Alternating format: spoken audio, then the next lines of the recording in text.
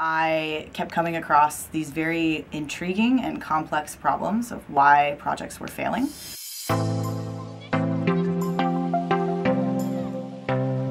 I'm Britt Shaw, and I'm a master's student at the Energy and Resources Group.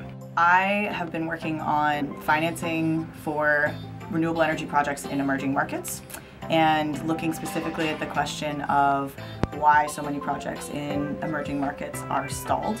So I was in Kenya, in county offices, getting an up-to-date lay of the land as far as the Kenyan energy space. So they're looking into potentially putting in a coal plant, and the question is whether that coal plant makes sense as far as economic benefits and environmental harms and health harms.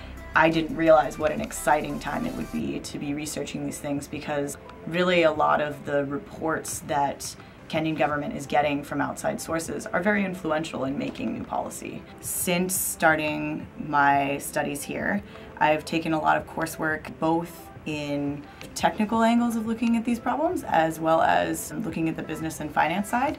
And that's one of the reasons that erg was a really good fit for me, because it allowed so much flexibility in choosing my coursework and also my research questions.